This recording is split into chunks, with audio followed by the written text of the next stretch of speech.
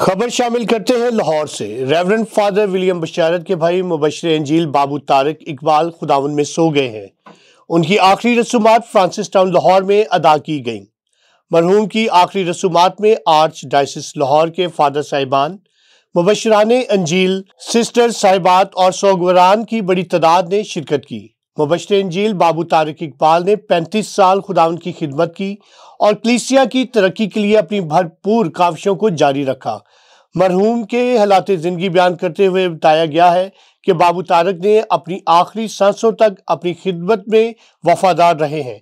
कलाम के मुताबिक उन्होंने ज़िंदगी बसर की कि जान देने तक वफादार रहे तो मैं तुझे ज़िंदगी का ताज दूंगा। बाबू तारिक ने अपनी पूरी हयात को कलाम मुकद्दस के मुताबिक गुजारा।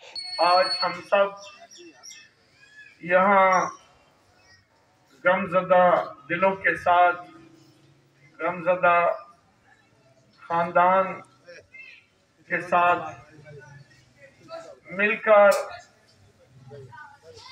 अपने बहुत ही अजीज प्यारे बाबू तारिक इकबाल को इस जमीनी सफर के तय होने पर अलविदा कहने आए हैं।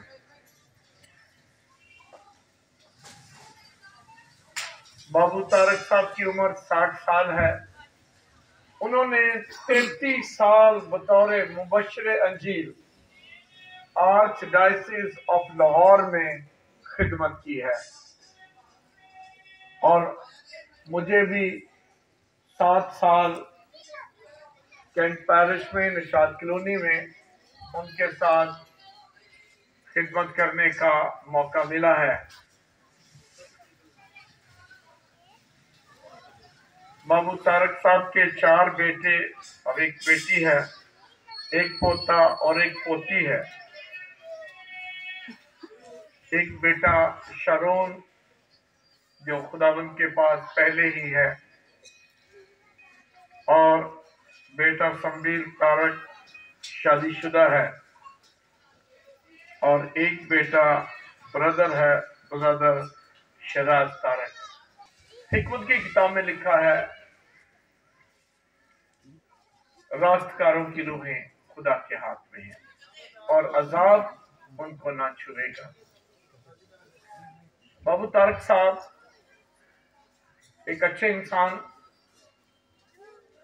और एक अच्छे मुबशर अंजील की हैसियत से उन्होंने अपनी जिंदगी का सफर तय किया है।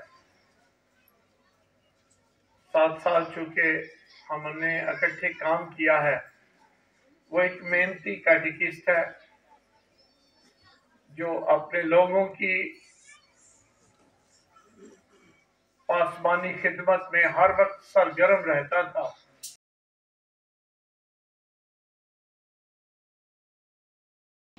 Good morning, good afternoon. This is Evangelist George Garcia calling you from Colombia, South America. I'm here on a mission trip, but I want to invite you to a Zoom presentation December 8th.